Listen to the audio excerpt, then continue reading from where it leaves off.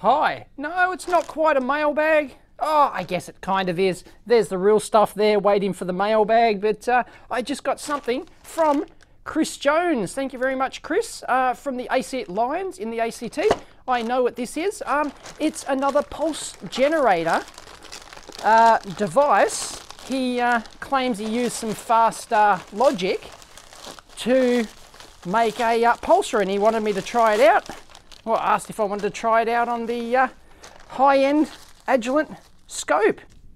And let's have a look at the letter. Hi Dave, don't need any of this stuff back. However, I forgot what logic family chip I used, and I'd like to know what chip it is in case I ever need to build another one. If you feel like doing an extreme teardown after you've tested it, appreciate finding out what chip it is. Alright, believe the chip's mounted upside down, so yeah. Below is my best guess at the circuit. I've included an SMA cable in case you don't have one. Well, let's give it a go. It runs off 3.3 to 5 volts, and there's nothing fancy on the schematic at all. Just an input buffer, squares it up, and then feeds it into a 4 parallel inverter drivers from some form of 7.4 series logic family. Presumably it's a very, very fast one to get the incredibly fast rise times, and then an output attenuator and to the scope. Oh, look at that, you know, little plastic tub. That's neat. I like that, very protective. Oh, okay, here's the whole kit and caboodle. Nice. All right. This is his homemade job, by the way. It's not a thing that's hooked up to, hey, look at this.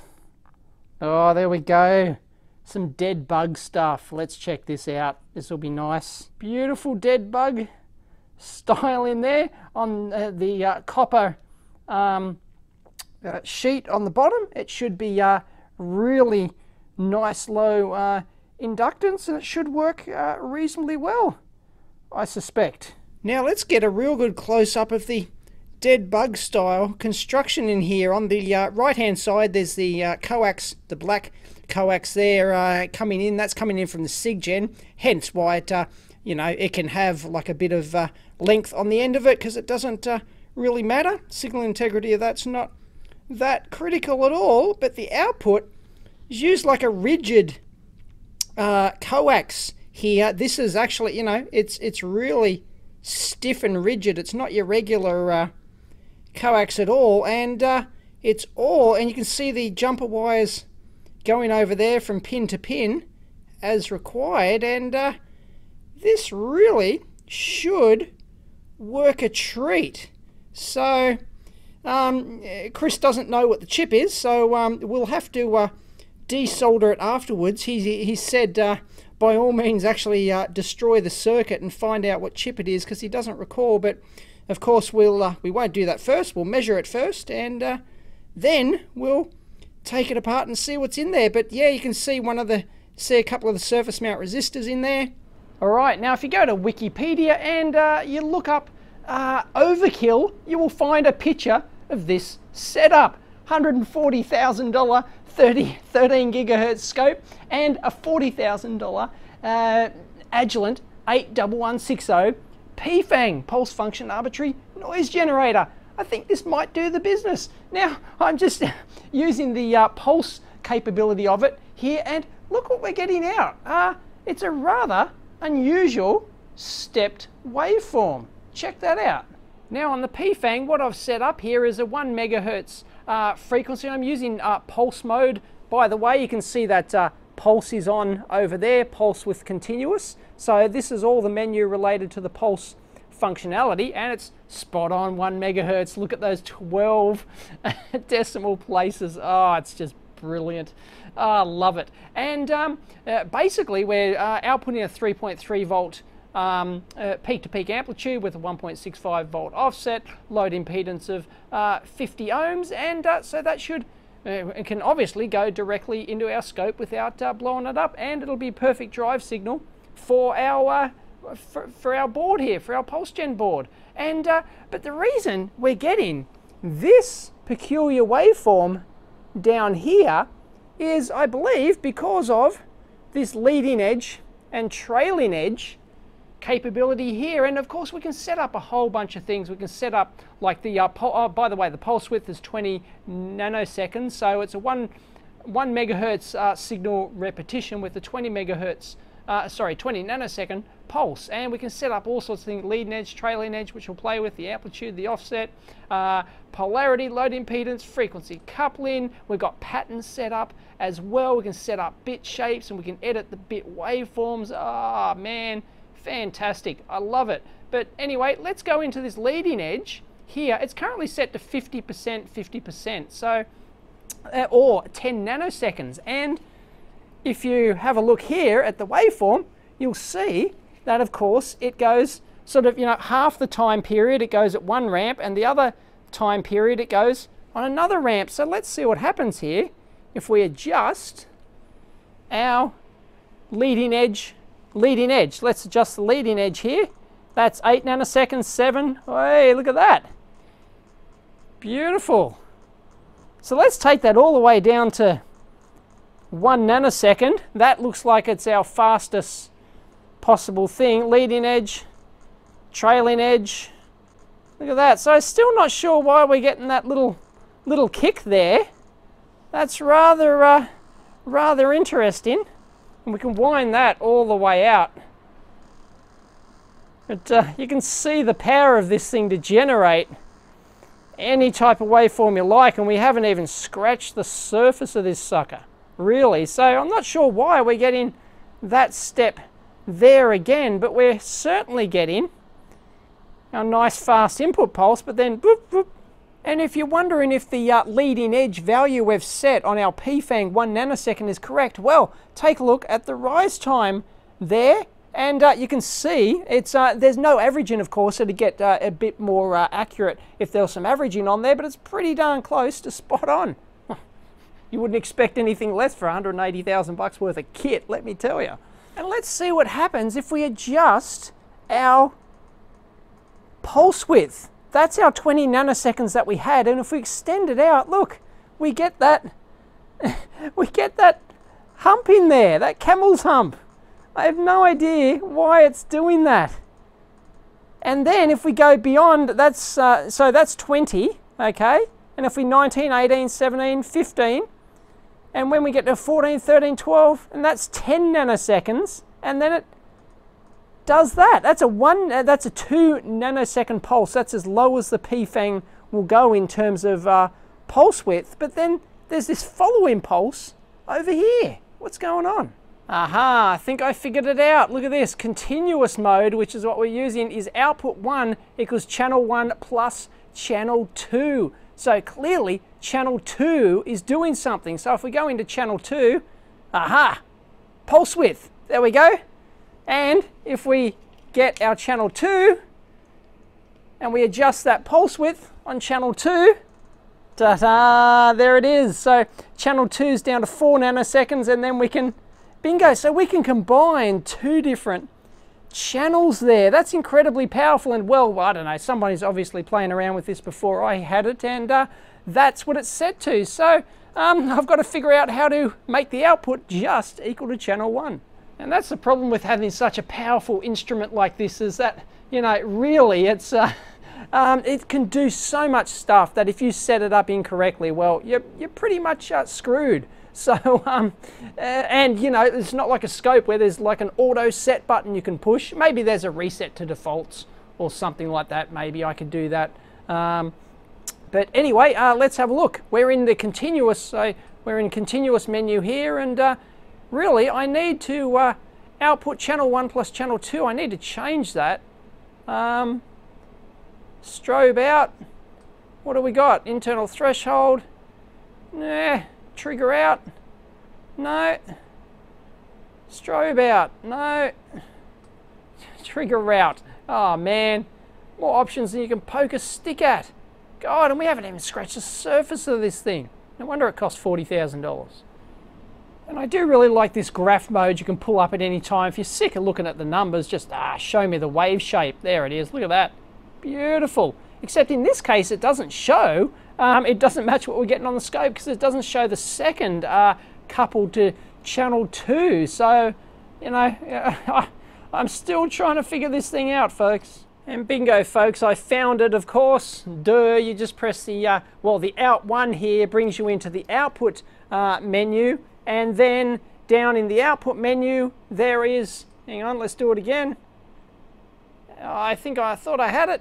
I had an output menu here. Anyway, I was able to switch it off and ta-da! We have our single pulse. Oh, beautiful. All right, now we have the ability just to get a normal pulse. We've got 1 nanosecond rise and fall time. So, you know, let's set it to our 20 nanosecond pulse there, and we'll see what we get out. Let's plug it in, plug our board in, Chris's little board, and give it a go. And here's the setup. I've got an SMA to BNC adapter and a BNC sex adapter there going straight into the scope. And this is what we're getting out. Let me switch the power off. Boom, yeah, switch the power back on. And something is going on there. And just had a look at his circuit again, and he, of course, he's got AC coupling on the output. So let's short that AC coupling cap on the output and give it another try. Well, the AC coupling fixed it, of course, but we've got the issue of the PFANG is clearly outputting that higher frequency, the lower frequency signal there on top of the high frequency 20 nanosecond pulse that we had in there. So we've got to fix that one too. And that fix was dead easy, of course. I just put it to square wave mode and went, be done with it. Here we go. So here is our output pulse. There's some ringing, certainly some ringing there.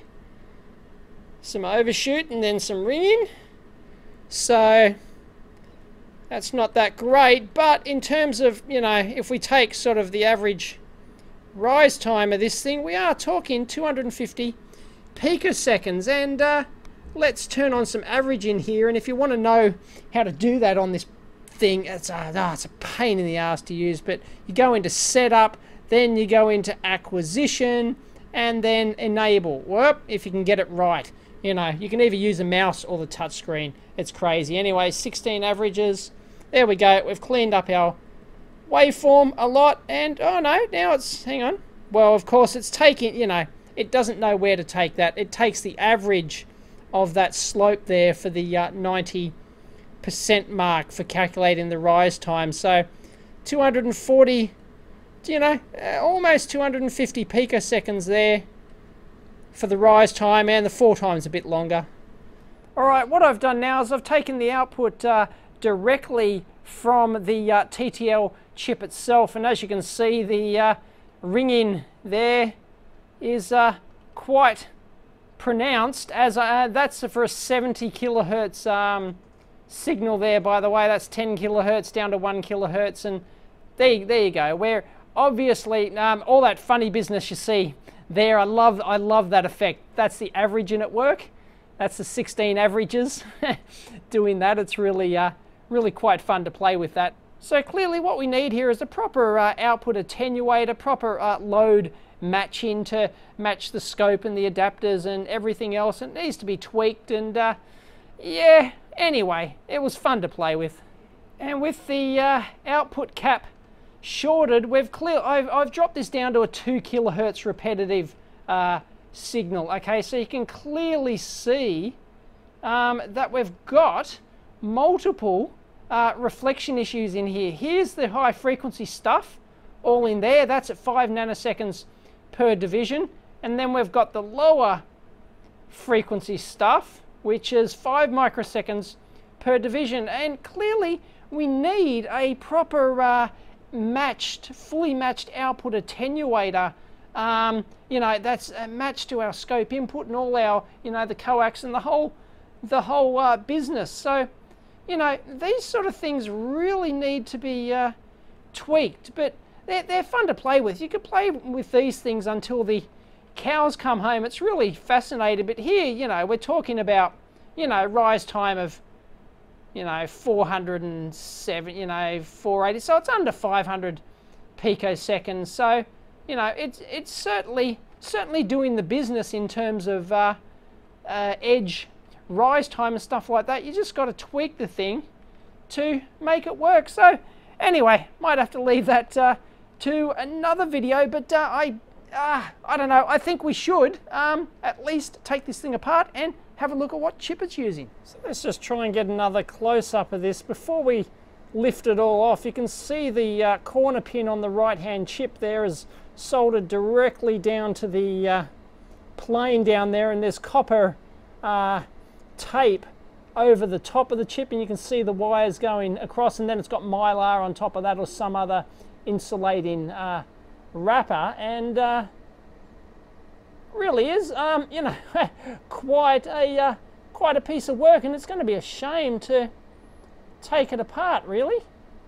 But oh well, we have to find out what chip this is. Let's lift it up.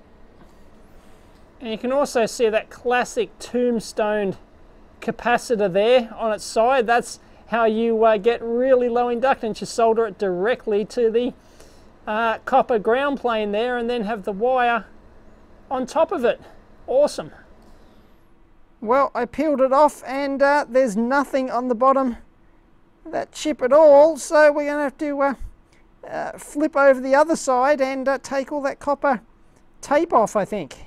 And it's a rather interesting build, as you can see, with the copper tape and then what looks like the mylar over the top, and then the little enameled wire connecting the various inverters in parallel. So, well, I'm going to have to snip all the enamel wire off and then desolder the copper tape and lift it all off. Alright, we'll try and get this at the right angle to get it on camera. Sorry, it could be a little bit tricky to see these silk screens, it always is. But there you go, it's a Texas Instruments 74 LVC04 AD, I think it is. There it is. Yep, 74 LVC04 AD. Date code, who cares? But there you go. Excellent. Well, I hope you enjoyed that. Thank you very much, Chris. And if you want to build up your own one, by all means, go for it.